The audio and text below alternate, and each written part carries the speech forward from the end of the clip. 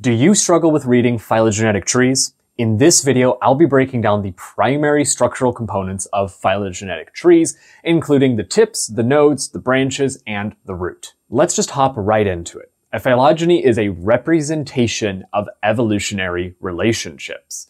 This phylogeny here shows us the relationships between various primate species. For example, if we zoom into this portion of the phylogeny, we can see that humans, chimpanzees, and bonobos are all connected to one another. To help us understand these connections, let's look at a simplified phylogeny. We'll use this example here. This phylogeny shows the three primary parts of any phylogenetic tree: the tips, the nodes, and the branches. On here, tips are represented by the blue squares, and tips are just the terminal unit of a phylogeny. They can be species, as we are often used to seeing, however, they can be any unit of life. If we go back to our example phylogeny, we can see that the tips are corresponding to humans, chimpanzees, bonobos, and other primate species. These are units of life, they are species. However, we could also make a phylogeny that shows the larger groupings of mammals, how the primates are related to the rodents, for example. Or we can even dive down deeper. We could, for example, take humans and create a phylogeny that shows the different populations of humans all over the world, or even down to individual humans.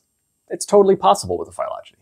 Another critical component of phylogenies are the nodes, which are represented here by the red circles. Nodes represent diverging points on the phylogenetic tree of life, and they are used to tell us how organisms are connected to one another. If we go back to our example phylogeny, we see that we have internal nodes here and here. I'll represent them with the red circles just to maintain consistency. These nodes tell us where two groups or two tips have diverged from one another. For example, the chimpanzees and the bonobos diverged from one another at this internal node. Or we could also say, looking at this phylogeny, that humans, right here, I'll represent them with a little more of a blue dot, diverged from the group containing chimpanzees and bonobos at this internal node. Essentially, these internal nodes allow us to map the tree of life. Finally, we have branches, which we are going to represent with these green lines. Branches are simply how the internal nodes are connected to one another and to the tips. While all branches connect nodes and tips to one another, the length of the branch is dependent on the phylogeny itself. Some phylogenies have no information contained in the branch lengths. They only tell us how information is connected to one another. These we call a cladogram. This phylogeny here is an example of a cladogram. The lengths of these branches contain absolutely no information. On a time-calibrated phylogeny, such as the one shown here, branch lengths typically correspond to millions of years of evolutionary history.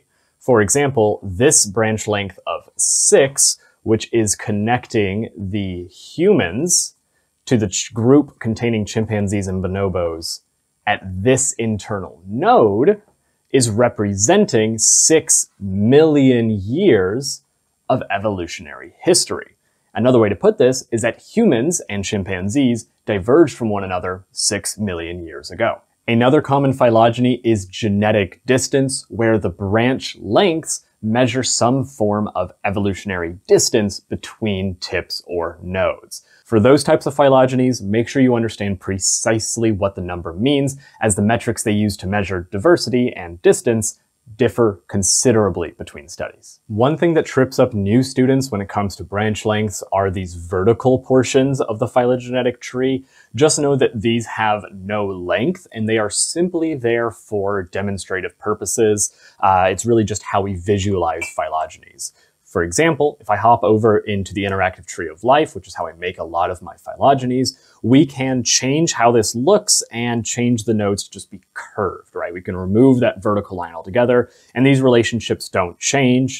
Here, I'll toggle between them. Straight lines, curved lines, no difference in relationships. But we can also change this to a slanted tree. which is a more common version of a tree that you'll often see drawn out.